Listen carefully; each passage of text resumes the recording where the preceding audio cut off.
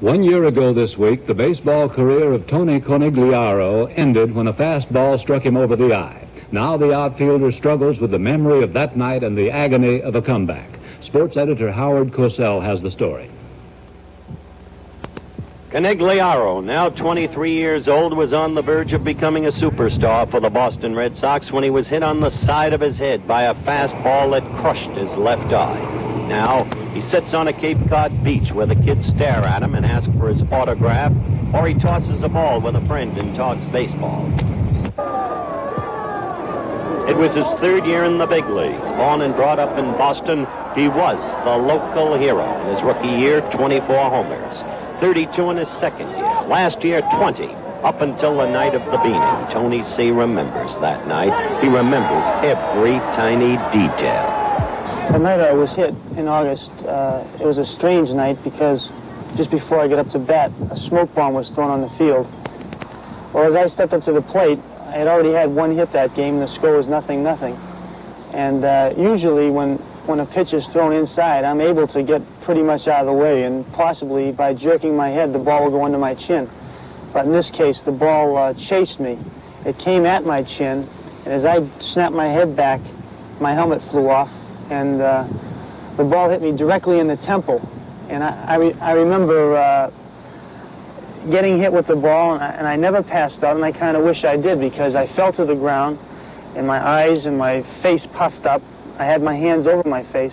I could barely breathe, and I heard a loud ringing sound, and I thought that chances were I wouldn't make it, and I asked God to keep me alive at that point, because I knew I was in rough shape. He is determined to become a major leaguer again. He works out each morning. If his eyesight doesn't come around, he'll try to make it as a pitcher. After he was hit, a cyst formed, burst, left a tiny hole in his retina. He has normal vision now, but no depth perception. Only recently, doctors gave him the first sign of hope. The hole is contracting. But that awful moment, the days that followed, haunt his life. Baseball was always my life, and there's nothing else in the world I'd rather do than play baseball. All of a sudden, the game was taken away from me. Well, the first 4 days, I locked myself in my room, and I didn't want to talk to anybody.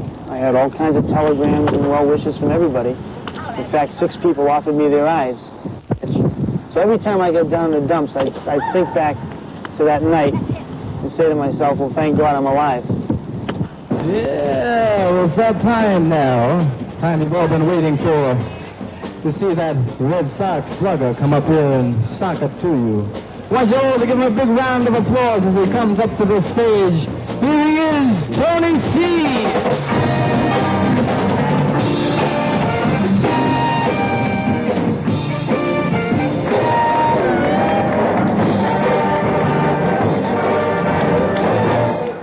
2,000 miles I roam just to make this dark my home. Yeah, I'm sitting on the dock of a bay.